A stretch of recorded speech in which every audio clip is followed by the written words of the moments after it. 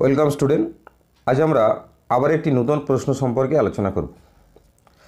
তবে প্রশ্নে যাওয়ার পূর্বে যারা আমার এই চ্যানেলটিতে নতুন এসেছো, আগে চ্যানেলটি সাবস্ক্রাইব করে নাও এবং পাশে থাকা বেল আইকনটি ক্লিক করে নোটিফিকেশান অল করে নাও, যাতে পরবর্তী ক্লাস আপলোড করার সঙ্গে সঙ্গে তোমাদের কাছে নোটিফিকেশানটি চলে যায়। শিখন কি, শিখনের বৈশিষ্ট্যগুলি আলোচনা করো। What is learning and discuss the characteristics of learning.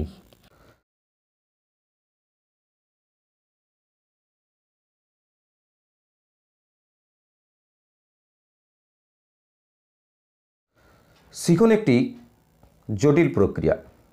এই প্রক্রিয়াটি কয়েকটি স্টেপ বা কয়েকটি স্তর অনুসরণ করার মধ্য দিয়ে সুসংগঠিত হয় এবং ব্যক্তির আচরণ ধারার পরিবর্তন ঘটে।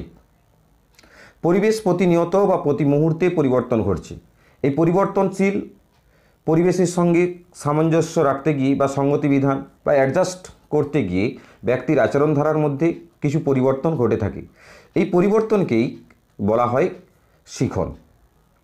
শিখন আদিম মানুষকে আজ আধুনিক থেকে অতি আধুনিক মানুষে রূপান্তরিত করেছে। মানুষ কম্পিউটার আবিষ্কার করেছে, কম্পিউটারের ব্যবহার বা প্রয়োগ করেও চলেছে, ইন্টারনেট ব্যবহার করছে। সারা বিশ্বকে আজ পকেটের মধ্যে নিয়ে ঘুরতে সক্ষম হয়েছে কেবলমাত্র শিখনের দ্বারাই। আমরা শিখন বিষয়টিকে আরেকটু ভালোভাবে বোঝার চেষ্টা করি।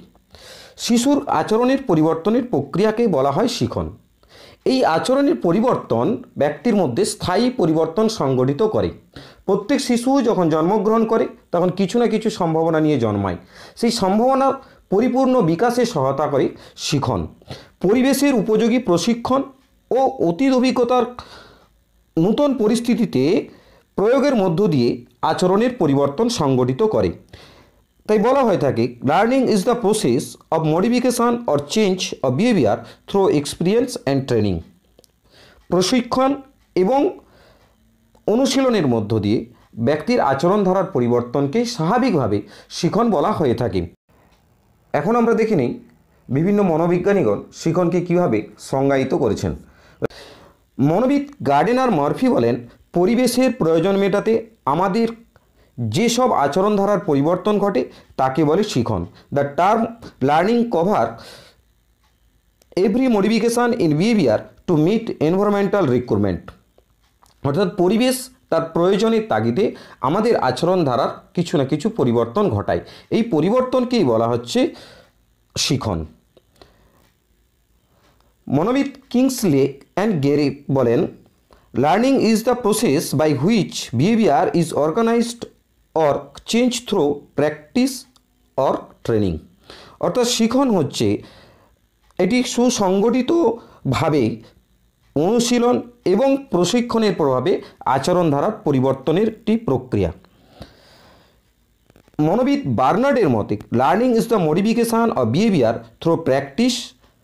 অর্থাৎ প্রশিক্ষণের দ্বারা ব্যক্তির আচরণের পরিবর্তনের প্রক্রিয়াই হচ্ছে যে শিখন। মনোবিদ ম্যাকডুগাল বলেছেন, উদ্দেশ্য সাধনের উপযোগী উপায় নির্বাচন করার ক্ষমতা অর্জন করাই হলো শিখন। অর্থাৎ নির্দিষ্ট উদ্দেশ্যে উপনীত হতে গিয়ে বা নির্দিষ্ট উদ্দেশ্য সফল করতে গিয়ে ব্যক্তি যে সকল আচরণ ধারা প্রয়োগ করে বা আচরণ ধারা আয়ত্ত করে তাই হলো শিখন। ইয়েল থ্রন্ডাইকের মতে learning is due to the connection off stimulus and response. Stimulus অর্থাৎ উদ্দীপকের প্রভাবে ব্যক্তির যে পরিবর্তন ঘটে বা উদ্দীপক এবং রেসপন্সের একটি শিখন প্রক্রিয়ার সঙ্গে সম্পর্ক যুক্ত। অন্ধকারে যখন রাস্তায় আমরা হাঁটি, হঠাৎ করে যদি সামনের দিক থেকে কোনো টর্চ লাইটের আলো আমাদের চোখের উপরে পড়ে, স্বাভাবিকভাবে আমাদের চোখের পাতা বন্ধ হয়ে যায়। অর্থাৎ টর্চ লাইটের আলো আমাদের চোখের পাতাকে উদ্দীপ্ত করে এবং চোখের পাতা রেসপন্স হিসাবে তার চোখের পাতাটি বন্ধ করে নেয়। মনোবিদ স্মিথের মতে learning is the acquisition of new behaviour. অর্থাৎ শিখন নূতন আচরণ আয়ত্ত করতে সহায়তা করে এবং the স্ট্রেথিং or উইকিং of the old behaviour as the result of experience. অভিজ্ঞতা দ্বারা পুরানো যে সকল অভিজ্ঞতা কখনো কখনো তাকে দৃঢ়ীকরণ বা সংযুক্তিকরণ করা হয় এবং আবার কখনো কখনো সেই পুরানো অভিজ্ঞতার অপ্রয়োজনের কারণে তাকে দুর্বল করে দেওয়ার প্রক্রিয়াকেই তিনি শিখন বলে উল্লেখ করেছেন।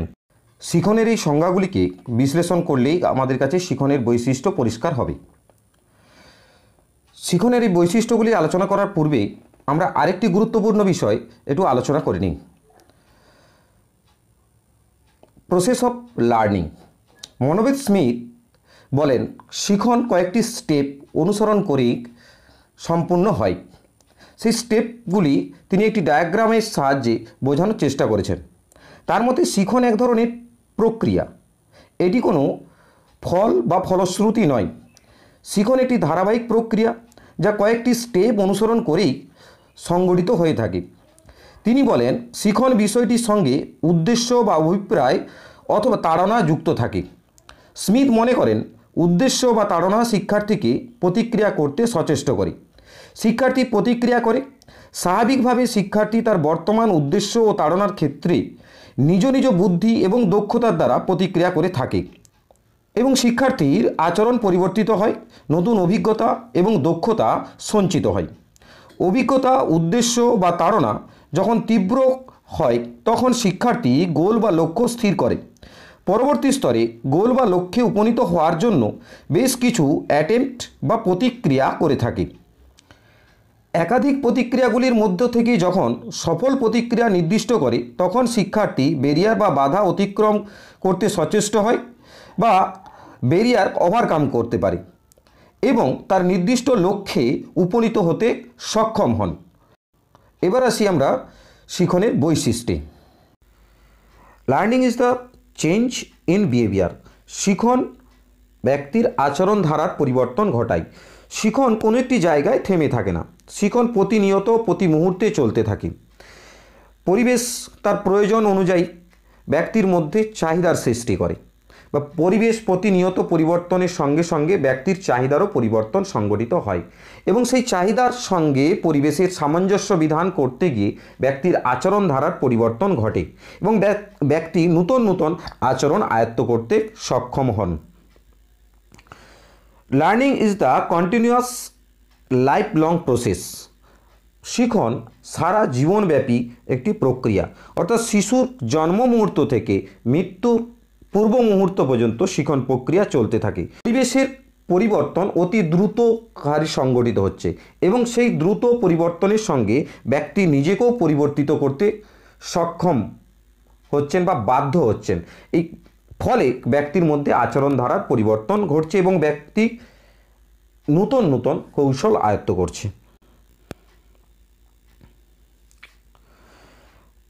Next, learning is universal process, অর্থাৎ শিখন এটি সার্বজনীন প্রক্রিয়া।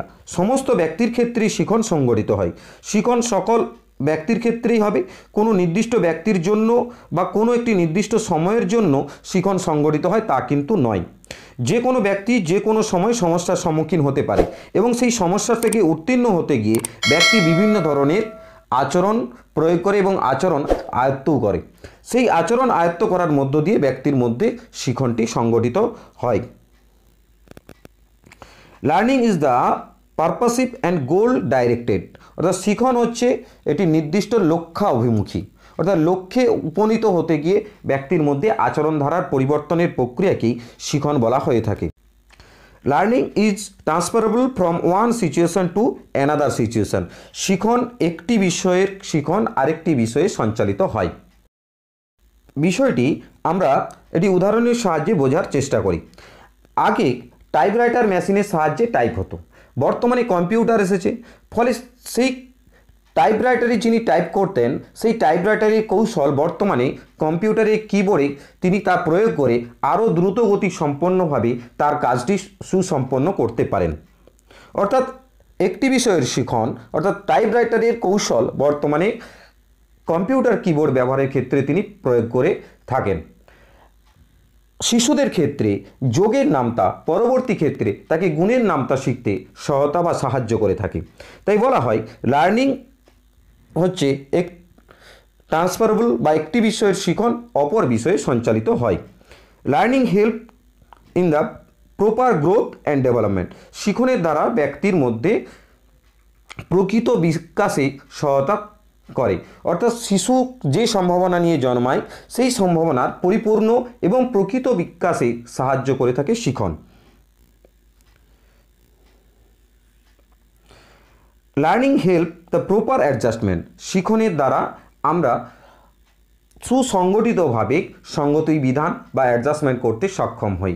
শিখন শিক্ষার্থীকে পরিবর্তনশীল পরিবেশের সঙ্গে সঠিক সঙ্গতি বিধানে সাহায্য করে। পরিবেশে প্রতিনিয়ত পরিবর্তন হচ্ছে, সঙ্গে পরিবর্তন ঘটছে ব্যক্তির চাহিদার। এই চাহিদার পরিতৃপ্তি ঘটাতে গিয়ে পরিবেশের প্রয়োজনে ব্যক্তিকে পরিবর্তিত হতে স্বাভাবিকভাবে পরিবেশ যেমনটা চাই ব্যক্তিকে ঠিক তেমনি পরিবর্তন করতে সাহায্য করে শিখন। Learning help in the balance development of personality, পরিবেশের সঙ্গে ব্যক্তির সামঞ্জস্যপূর্ণ বিধান, পরিবেশের সঙ্গে ব্যক্তির সামঞ্জস্যপূর্ণ বিকাশে সাহায্য করে। অর্থাৎ ব্যক্তিত্বের বিকাশ পরিবেশের সঙ্গে সামঞ্জস্যপূর্ণ হয়। পরিবেশের পরিবর্তনের সঙ্গে ব্যক্তিত্বের বিকাশের সমতা যাতে বজায় থাকে সেই বিষয়ে শিখন সাহায্য করে। শিখন পরিবেশ যেমনটা চায় ঠিক তেমন ব্যক্তিকে বিকাশ ঘটিয়ে পরিবেশের সঙ্গে সঙ্গতি বিধানে সাহায্য করে থাকে। Learning is the product of activity and environmental, শিখনের ফলে ব্যক্তির মধ্যে যে পরিবর্তন সংঘটিত হয় বা ব্যক্তির আচরণ ধারার যে পরিবর্তন ঘটে তাকে পরিবেশের পরিবর্তনের ফল বলে উল্লেখ করা হয়ে থাকে। অর্থাৎ শিখনের মধ্য দিয়ে যে আচরণ ধারার পরিবর্তন তা হলো পরিবেশের ফলশ্রুতি। Learning involves reconstruction of experience, শিখন পুরানো অভিজ্ঞতাকে যেমন কাজে লাগিয়ে একটি নতুন অভিজ্ঞতা শিখতে সাহায্য করে ঠিক তেমনিভাবে পুরানো শেখা কোনো বিষয় বা অভিজ্ঞতাকে পুনরায় পরিবেশের তাগিদে পুনঃসংযোজন করে তাকে আরও দৃঢ় করে এবং সুসংগঠিত করে। আজ এই পর্যন্তই, আবার দেখা হবে পরবর্তী ক্লাসে। Thank you.